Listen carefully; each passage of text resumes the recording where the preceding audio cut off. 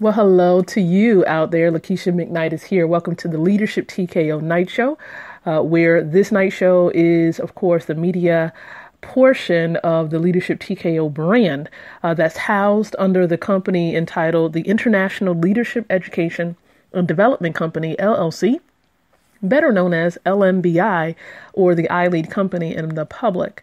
And so you feel free, of course, to visit the website to learn more about the brand Leadership TKO by visiting www.leadershiptko.com.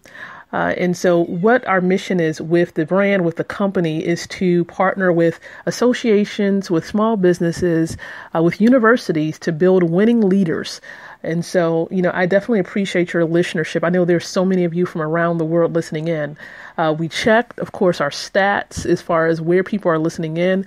I think over the last month, we've had about 6 or 7 different countries listening in. We had about 5 different continents within the last week listening in. So we definitely appreciate each and every one of you. And if I was to specifically call out a few countries, I know Germany has been listening in. I know those of you in South Africa, the United Kingdom, Canada, those of you in Pakistan, Hong Kong, China, those of you in the Virgin Islands, we do see you. We recognize that you've been listening in as well. We definitely appreciate those of you in Australia. I believe I might have mentioned that already. The Netherlands, for those of you listening from the Netherlands, we appreciate your listenership as well. There's so many, and if I've forgotten a country, please forgive me. But there's so many of you that have plugged into the podcast, but we would encourage you to plug in a deeper level. And so we've been on this campaign. Normally, the Leadership TKO night shows on Mondays at 9:00 p.m. And you probably register and you probably recognize that. There we go. Recognize that from the Spreaker platform. But we've been going strong every day, Monday through Friday, unless, of course, a concern has happened. But we're here Monday through Friday at 9:00 p.m. Eastern Standard Time because we've been on a campaign. We've launched a campaign, and it actually launched as I was in Asia, in Thailand. And we've been really empowering women. I attended a leadership conference there and displayed and shared a piece of the book that's going to be released, the Leadership TKO for Women book that's going to be released prayerfully by the end of the summer, where what we're doing with the book is empowering women and as it pertains to the issues that we face, to be able to unify together and stand up boldly to declare that we are women and that we're born to lead, despite, of course, the concerns that we face. Common concerns that we face around the world, such as wage inequality, physical health problems, for example, cancer and lupus and heart disease, these concerns, diabetes, of course, is yet another one. And all other types of concerns, lack of support for family development, being overlooked for promotions within organizations, sometimes a lack of funding. I'm not going to say that's always the case, but in some places there's a lack of support and funding for females in entrepreneurship.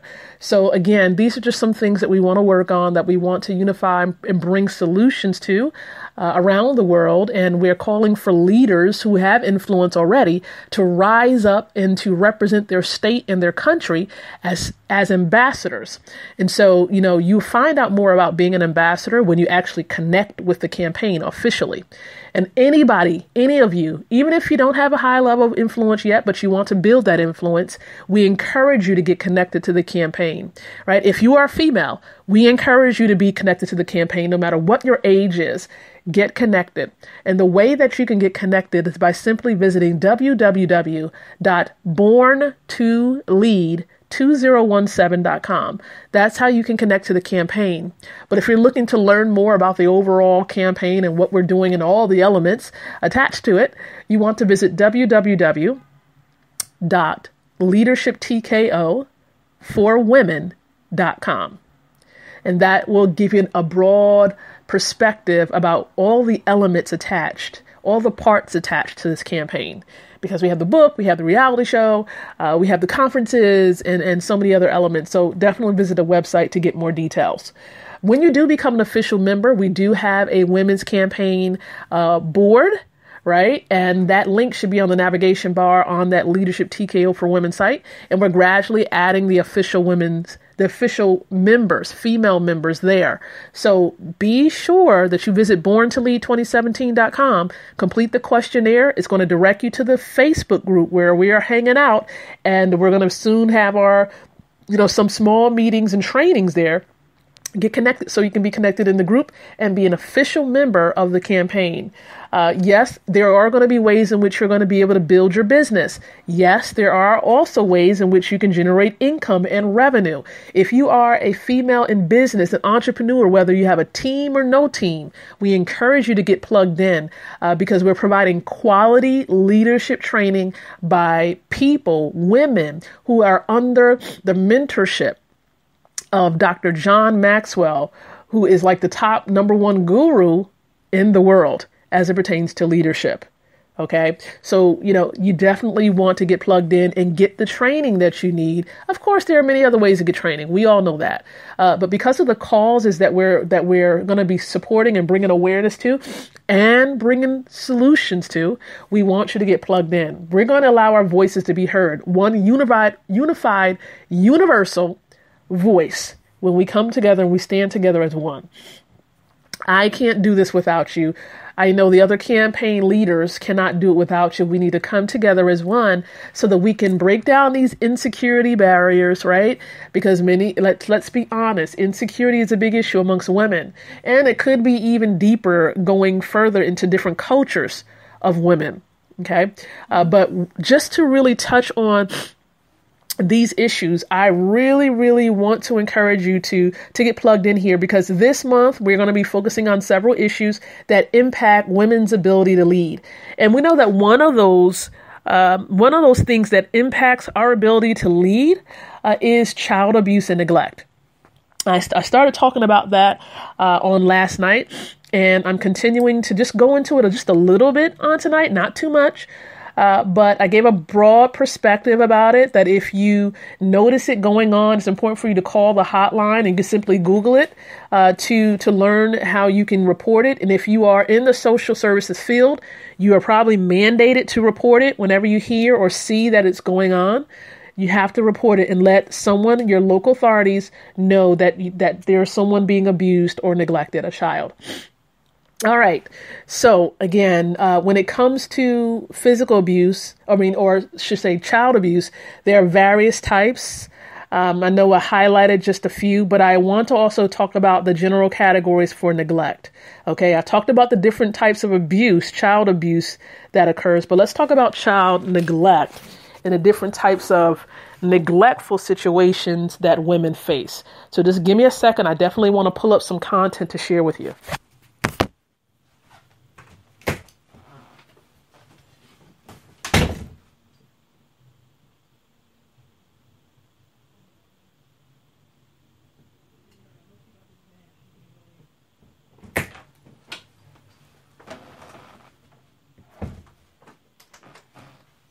Right. So I have some great information to share with you as it pertains to neglect. Now, of course, that's an oxymoron, because no information you shouldn't really be happy to share any information on that, because it shouldn't be going on, right? It shouldn't be happening, but it does happen. And so there are different types of neglect. Number one, a child can be without food. A child can be without shelter. A child can not receive the necessary medical attention. So that would be medical neglect. A child can not receive the necessary supervision, which is a popular one, unfortunately, where kids are left alone for long periods of time and their parents are gone. How about abandonment? That's another form of neglect that's really popular, where parents or caretakers just up and leave. And we're not encouraging these behaviors at all, but these things happen. So if you hear about these things going on, please, please, please report it. Call the hotline, Google it. Just Google child abuse and neglect hotline for your city, state, or country, and some phone numbers, right? Toll-free numbers should pop up. Even if it's after 5 o'clock, which is a normal work day, end day, or time, there is an 800 number. There should be some people available to assist you after hours. You should be able to call your local authorities as well to report any concerns that you see going on. So again, those are just some examples. Lack of food, lack of clothing, hygiene is also considered neglectful if a parent is not providing clean clothing for their children. So that can also be, again, an issue. And then I also know that there's one other category that it pertains to neglect, just like physical abuse. There's an other category. There are some situations, some special situations where it is considered neglectful if a child doesn't have a specific thing that they need. So if it's deemed a need and the child does not have it, right, and is necessary evidence to prove that they need it, then that can be considered neglect. So there's other child neglect category, just like there's an other physical abuse category. With other physical abuse is more so a threat of harm, I believe. When there's a threat against a child that they're going to be harmed, it can be considered, or of course the potential because of history for a caretaker. If there's history with a caretaker abusing a child, then if they have more children and they have not improved their situation, it could be deemed that their future child that's coming into the world can have a threat of harm because of the previous history, unfortunately. So again, these are just some scenarios and situations just to give you a little bit of education as it pertains to categories for child abuse and child neglect. Now, again, for those of you who didn't hear the categories for abuse can fall under, as I mentioned, other physical abuse, sexual abuse, which we'll go into more detail on other episodes. All of these categories, we're going to go into more detail, okay, a little bit later on. But there is physical abuse, of course. There is medical where, there's just a plethora of things going on that can happen with that. When it comes to abuse, it can also mean that there is, I think I've talked about emotional abuse, right? All of these things can be considered abuse. Sexual abuse, physical abuse, emotional abuse, all these things are abusive. So normally with emotional abuse, you really have to get proof from a psychiatrist, a therapist that proves that these things are harmful to a child's ability to grow mentally, and damaging to either their self-esteem or can lead the child to cause harm against themselves or others. Then, of course, a professional would write up a letter and say this is deemed harmful and would report it. So all of these things, I'm mentioning it because it impacts, if a child who is a female experiences abuse or neglect, it can impact their ability to lead, even at a young age, because leadership can start young. There are so many influential young people out there.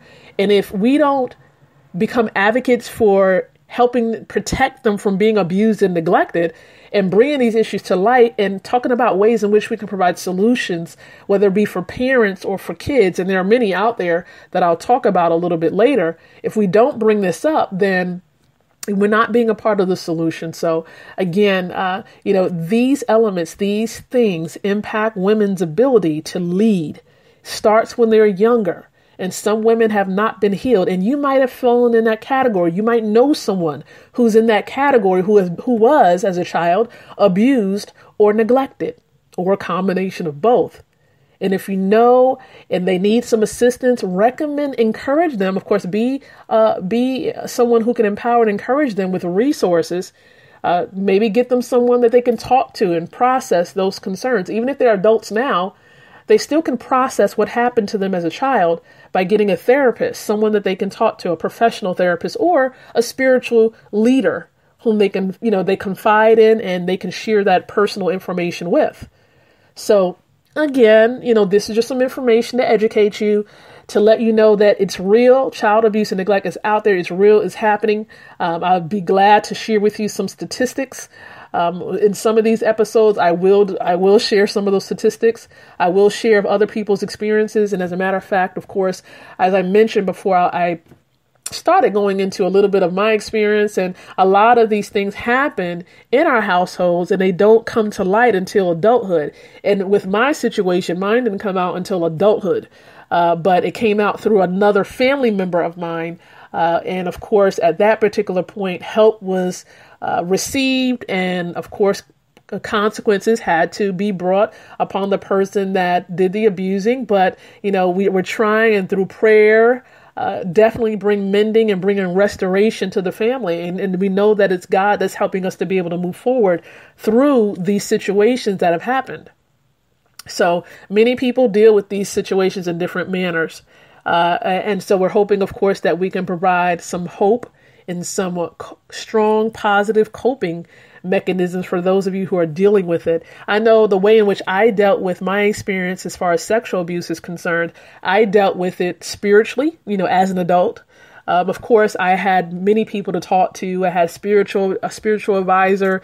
We definitely had moments where we had women's gatherings and we came together. So these are just some ways in which I dealt with my experience and processed it. Okay. And I later learned that many of these things happen not just to myself, but to my mom. And I'm quite sure then, now knowing that it probably happened to some other people as well. So you have to nip it in the bud. You have to let the enemy, for those of you who are spiritually minded, let the enemy know that the buck stops here and that it's not going to happen again in any type of generation from that point forward. We don't allow those generational issues to continue to occur inside of your household, but let that situation end with you. Or let it be obliterated or let it be eliminated or destroyed through your strong coping skills and through your ability, right, to stand strong and let the world know that you still can lead despite those things happening. All right. So giving you a little bit of education on child abuse and neglect, share it with you, of course, how I processed my way through the sexual abuse experience that I experienced as a child and how I cope with it. Of course, there's more deeper elements besides that. And I go into detail within that book, Leadership TKO for Women. I share of my story inside of the book. So I definitely encourage you, strongly encourage you to look into potentially getting a copy of the book. And again, we're going to let you know when the exact date will be, when the book will be available in Amazon, of course, as well as in the local bookstores. And so there's going to be a time where we want everyone on, at the same week to go get their copy at the bookstore. Okay. And so again, I just want to say thank you so much for plugging in and listening into the podcast, no matter where you're from. I appreciate you. If no one else tells you thank you, I say thank you. On behalf of all the campaign leaders, thank you so very much.